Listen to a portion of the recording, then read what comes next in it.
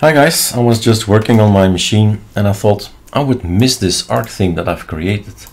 So it's one of the personal things that I've created in a tutorial on YouTube. You can find that there is a way to change the colors of the Arc themes. There are scripts for it on Eric Dubois, well, on github.com/Eric Dubois. There is the Arc theme Colora collection, lots of things to figure out and to change. Now with that tool, I've created a new theme, and that's this guy, right? This blue kind of blue. I really like it, so I've made a new package for it. Simple as that. So when we do a update, first thing, get the databases in. Databases are in. What is new? Sudo pacman -s ArcoLinux Arc tab. We have the Arc Themes 2021 Sky. Had to give it a name, right?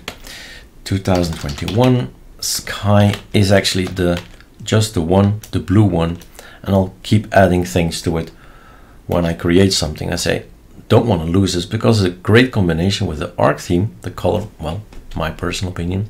So I want to keep it around. So this particular thing is now not needed anymore here because it's in the .themes. And I just installed it, so it's gonna be in the themes. So as simple as that, that's how it's done. All right, enjoy the new theme. Cheers.